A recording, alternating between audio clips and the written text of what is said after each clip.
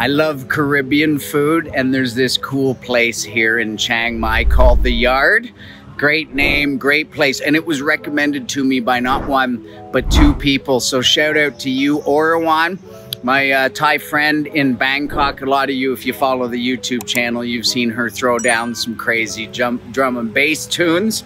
And then my buddy G-Mac, who lives here in Chiang Mai, just reached out to me last night and said, you gotta go check out this new place, The Yard. And so we did, and it's tasty. Haley and I have been in there eating all kinds of stuff. We had jerk wings, we had jerk chicken tacos, we had these coconut croquettes, and we had a ceviche, and it was awesome. And I'm catching up here with the chef.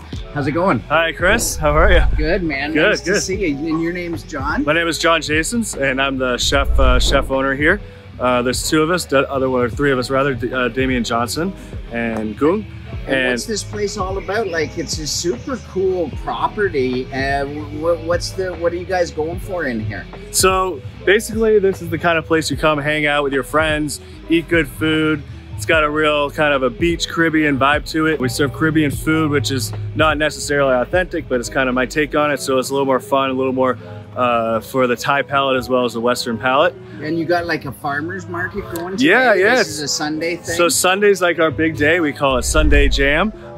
So about once or twice a month, we'll do a farmer's market. We'll do barbecues. We have DJs come in, live music. Everybody comes on Sunday and just has a great time. Oh, nice. And then you were telling me you guys are going to throw down barbecues here? Yes, sir. So today we have a barbecue. Every other week, we're doing something a little bit different.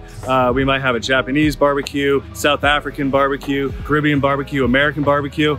So every week we try to mix it up a little bit. Yeah, so this place is a super fun place. It'd be come with a group of people, have some drinks, have some food. It's good in the daytime, and it would be awesome in here in the nighttime. So click that little map icon and bring yourself in here, and maybe you'll find John in the kitchen whipping up some good stuff. Great to meet you, brother. Yeah, you too, Chris. Cheers, man. Thank you.